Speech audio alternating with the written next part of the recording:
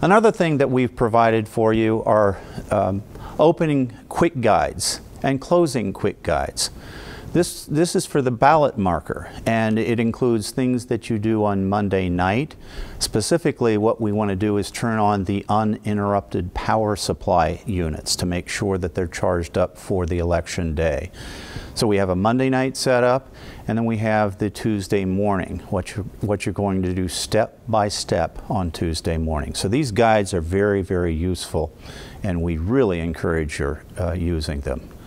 The ballot marker unit opening will generate an open report, and each ballot marker will have one. Verify each one that all open reports have dates and times correct, that all public counts are 0. And if you find any exceptions to that, please have the VLM let the Board of Elections know as soon as possible. Once you're done, make sure the bipartisan teams that were reviewing this have signed them. Neatly put all open reports in the new orange envelope and use clips that we've provided to help organize those. And one other thing, make sure that once all open reports have been verified, to have 0 public counts, enter 0 for each one on the ballot marker security certificate.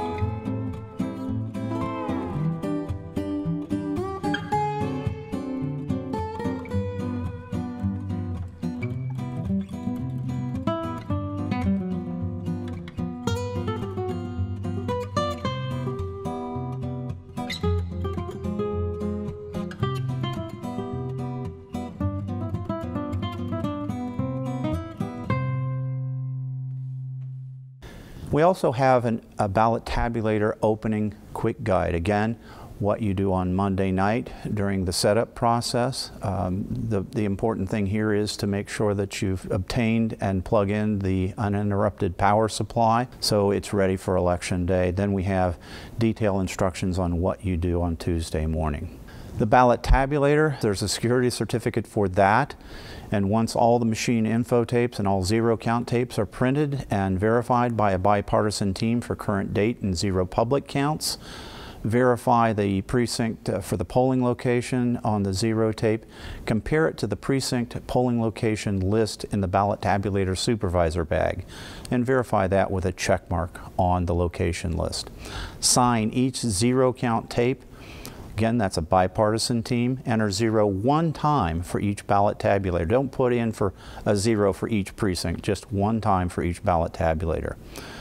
Repeat for each ballot tabulator at the polling location and put all 0 count and information or machine info tapes in the orange envelope and use the clips to organize.